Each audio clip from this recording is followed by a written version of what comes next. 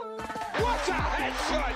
What a head! How's it, guys? This is Dayvy, FPL, and welcome back to the Fantasy Premier League video here on my channel. Now in this video, I'm going to bring you guys the next installment in the ELITE64 team selection. So I thought that Game Week 10 or upcoming to Game Week 10 would be a perfect scenario for the next installment in this series. As you guys would have known, last week, come Game Week 9, a lot of managers have actually used their wildcards in blank Game Week 8. And therefore I'm assuming that most of the other managers might have used it pre-Game Week 10. So Game Week 8, Game Week 9, we're going to check the current template after most managers that hopefully have used their first wildcard. And that's why I think this video is going to be super interesting. Now if you guys are new to this kind of series or this channel, what the ELITE64 is, it's a mini league in FPL run by the FPL General, and it's an invite only. So basically 64 of the world's best managers, and thankfully I find myself in that league. I actually gained entry from FPL General's community league in the season that I finished 22nd. So yes, you guys can actually join this league, gain entry into it through the community league, or I do know there are invitational promotion leagues. But what I've actually done this season, I've wrote a Python script that tracks this mini league, all 64 managers. I'm going to show you guys the template, the captaincy picks, the chip strategies, all pre-Game Week 10. So that's something you guys are interested in. Sit back, relax, and let's get straight into it. So the first talking point is basically the reason why I wanted to create this video for Game Week 10, and that's going to be the wildcard chip. So in blank Game Week 8, 54.7% of the ELITE64 used the wildcard chip, and that's how we managed to get a refreshed template in that video. So how many of the ELITE64 actually used the wildcard chip in Game Week 9? That's going to be 23.4%, and that's actually not as high as I thought it would be. I thought if managers didn't wildcard in Game Week 8, Game Week 9 was going to be super popular. We might see about 90% of the overall managers in the ELITE64 having used their first wildcard, but as you guys can see on screen there, 21.9% haven't even activated the chip. Now will these managers use it in Game Week 10? Probably not. I think Game Week 12, Game Week 13 looks like a pretty good space to use the first wildcard. But at least now in this video, we basically have roughly 80% of the wildcard template. Now will we be actually doing these videos for the upcoming game weeks? Probably not, unless you guys really want them. I just thought that Game Week 10 will be an interesting one to do it, as we now have a refreshed wildcard template. But let me know in the comments down below if you guys do want this video to be kind of game weekly, or you find with the kind of the odd update.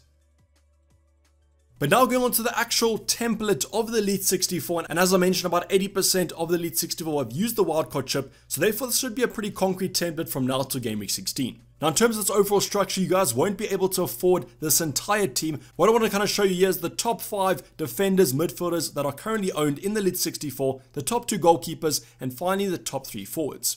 So for example, let's go on to those goalkeepers. The goalkeeper pairing of choice at the current moment is going to be Nick Pope at 62.5% and then Danny Ward at just under 58%. Now whether these managers actually went for this pairing or they went for kind of a Danny Ward and an Iverson, that's going to be quite an interesting debate, but definitely interesting to see that 62.5 do own Nick Pope for that Newcastle coverage. Now I mentioned this in my wildcard kind of Game Week 9 team that I probably wouldn't own too many Newcastle assets. Then what happens? They lose their clean sheet against 10-man Fulham a little bit late into the fixture. So that kind of worries me for these upcoming game weeks. But definitely the 2 most popular goalkeepers of choice. As the next couple, there was a Raya in there. We also had a Guaita, and their ownership was around the 10% mark.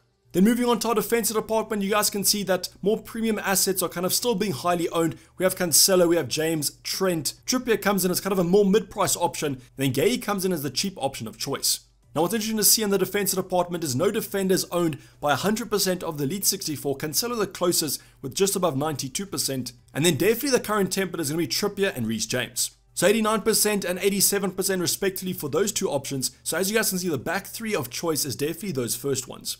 What I wanted to also show you is that Trent at the 4th position, 32.8% are those wildcarders. Chances are if you guys do have Trent, probably wildcarded him in. Do those wildcarders regret having him with the poor defensive form that Liverpool are currently showing? Arsenal and Man City up next. Don't think there's a clean sheet in either of those 2 games, but maybe Trent can get an attacking return. But definitely the budget option of choice is someone that I can get behind. Gay at just below 22%. Great fixtures coming up for Crystal Palace. Yes, kind of Game Week 9 wasn't that great against Chelsea, but from Game Week 10 to Game Week 16, some of the best fixtures in FPL. Now what I would suggest, if you guys don't have coverage of Cancelo, Trippier or James, I potentially look at bringing one of these options in, maybe for a Trent replacement if you guys want to take the Liverpool defender out. Then moving on to midfield department, and the trend of no 100% owned option is going to continue. Martinelli used to be that asset, but I'm assuming on a wildcard, maybe with those Arsenal fixtures coming up the blank in Game Week 12, some of those wildcarders took him out. So his ownership has dropped from 100% to just above 90%. After getting an assist against Spurs in the North London derby, maybe some of those wildcarders regret that decision, as he still looks like great value for money. Maddison comes up next, actually playing tonight. I'm recording this on Monday night before the Leicester game has actually kicked off, but he comes in with a nice ownership of 81.2%. That's just going to be credited to the nice figures coming up for Leicester. Maddison hasn't had the best of form, but is ticking along nicely over these opening game weeks. We then have my main man, Kevin De Bruyne, in the midfield department, definitely kind of the premium midfielder of choice to own at the current moment, with City flying so high.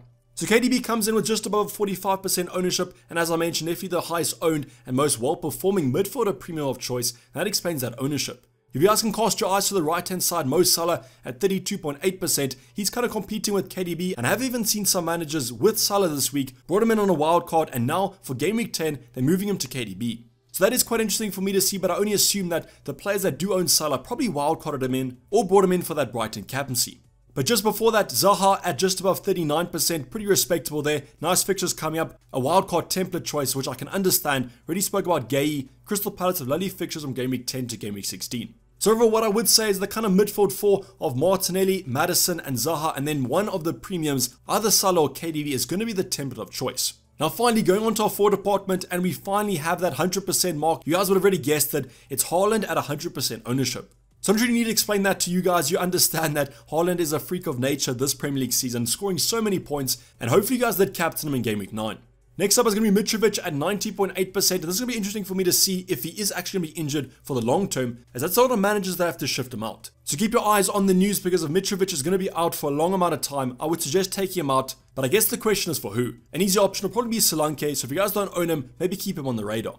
Now you might have thought Solanke was going to be the third option of the ELITE64. Yes, the ELITE64 has kind of a heavy Twitter influence, but no, the next option is actually going to be Ivan Toney. So Toney comes in at just below 36%, and I'm pretty sure those managers will be pretty sad in Game Week 9 after he blanked against Bournemouth. Now I probably think they will keep him because the fixtures, although they aren't the best, I think that Brentford can score against anyone, can't score against Bournemouth, but watch them score in Game Week 10. So in terms of this front three, I think this front three is affordable. Haaland, Mitrovic, and Toney are all at a reasonable price, so I would say this is the template front three. But now that you guys have seen the template on screen right now, let me know how many of these options you guys actually own. Do you own Salah over KDB? Do you own Ivan Toney over Solanke? You guys can definitely see after the kind of Game Week 8 and now in wildcards, a template has been formed. Now finally, before we get into the transfer plan and the kind of team selection for the upcoming Game Week 10, I just want to touch on captaincy because this is a very important talking point right now in terms of perma-captaining. So you guys know who you're going to perma-captain for Game Week 10, Game Week 11, so on and so forth. It's going to be Erling Haaland. But no, the ELITE64 did not all captain Erling Haaland, only 81.3%. So if you didn't captain Erling Haaland, at least you can find some comfort in this decision. So the majority of these kind of non-Haaland captainers actually went for Mo Salah at 17.2%. Then third up was going to be James Maddison. So Maddison unfortunately hasn't played as I am recording this video, but Salah has, and there has been a massive kind of discrepancy between these two assets. But what I wanted to show you is that although the ELITE64 is probably quite historically loyal to Mo Salah, there has been a massive shift to Erling Haaland, and rightly so. So I do think come Game Week 10, if we do this video next week, we'll see Erling Haaland at about 100% captaincy. Now in terms of the transfer plan for the upcoming Game Week 10, it's actually quite a hard game week to predict because the template looks pretty respectable. This is purely due to the fact that these managers wildcarded in Game Week 8, Game Week 9, or at least the majority, about 80% of them did wildcard. So you would assume that the starting 11 for the short term looks pretty respectable. But there is one move that probably will be locked in, is that if Mitrovic is out for a long amount of time, I do see some managers kind of transferring him out. They might just bench him for next week, use 2 free transfers to go to Harry Kane, that sort of thing. But that's definitely the one move that I can point out. In terms of the defense, in terms of the midfield and the rest of the forwards, I can't see too many moves as the template looks pretty set. But if you guys can see a move that maybe is penciled out, maybe a Trent down to a James, that sort of thing, drop in the comments down below. But if they do have the template 3-4-3, can't see too many moves to be honest. Now the final talking point to go over is going to be all about the team selection for the upcoming Game Week 10, and here's where I basically show you the starting 11 of the template. So right off the bat on the bottom right hand side, you guys can afford this draft. I had 0.6 in the bank, so if you have 0.6 less, still can afford this template team. And this just shows you that the wild card has been very dependent on the template. Now starting off on the bench, I don't really talk about these assets, but their ownership is super high. Danny Ward and Gay we know, but Andres Pereira is currently the most highly owned midfield in the ELITE64. Nico Williams also has a pretty strong kind of representation, but most of these assets will be on your bench most game weeks. Moving on to the starting 11, and I do feel like there might be a little bit of debate depending if Danny Ward keeps a clean sheet tonight against Nottingham Forest, if he even starts. But if he does start, there could be a decision to make between Brentford at home for Pope and Bournemouth away for Danny Ward. But I guess if you guys do own Solanke, might hope that he starts, but in the ELITE64, he's not actually present, and that's why Danny Ward might be the option to go for. But I've gone for Nick Pope for a safety point of view, and to show you guys the real template. The back three then picks itself, Cancelo, Trippier and Reece James, all pretty strong fixtures. You guys can see home fixtures, and those are always going to equal hopefully some FPL points. Now same Brentford game for Trippier, but let's just hope they do keep a clean sheet if you guys are going to stack the defense with double Newcastle. The midfield department there, De Bruyne, Maddison, Martinelli and Zaha is a perfect representation of the current template, but you guys can also swap out Salah for De Bruyne. Now great fixtures on paper here, even the Liverpool game for Martinelli, on paper that looks like a hard one, but when you guys have seen Liverpool defend, atrocious defending at the current moment, and that's how Martinelli and Arsenal could actually get some attacking returns there. But otherwise, no complaints. Leeds for Zaha, great fixture. Bournemouth away for Maddison, great fixture as well. Then finally Southampton at home with De Bruyne, where they might look to best that 9-0 that Southampton experienced a couple of seasons ago.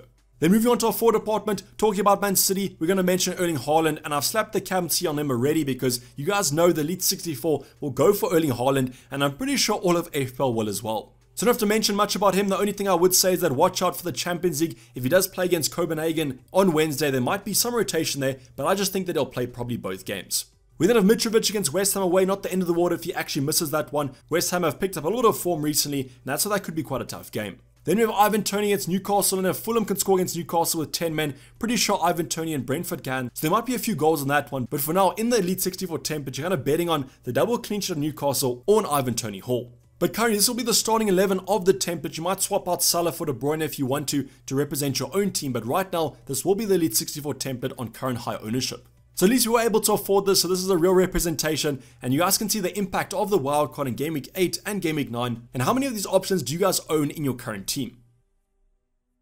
But this is up to the guys. Hopefully you did enjoy it. Please leave a like if you didn't, subscribe if you haven't subscribed yet. Let me know if you're enjoying this series. I know that I am. Quite informative for my own kind of FPL transfer plan to see how the managers around me in the ELITE64 are actually doing. But I'm Son, it's been Dayvy FPL and I'm out. Cheers, bye.